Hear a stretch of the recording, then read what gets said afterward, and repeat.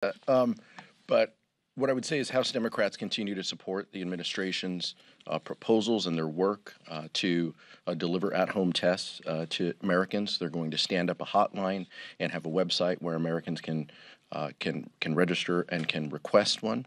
Healthcare companies now are required to cover a number of tests per month, at-home tests. But specific to the PCR tests, we know that staffing has been an issue in many communities when it comes to this.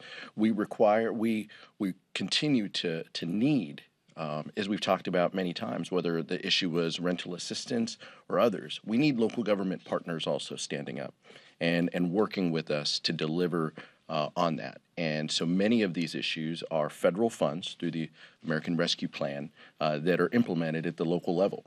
And so we continue to need to work with our local partners to ensure that the staffing is adequate so Americans who want tests can get tests without waiting in a burdensome line. Thank you.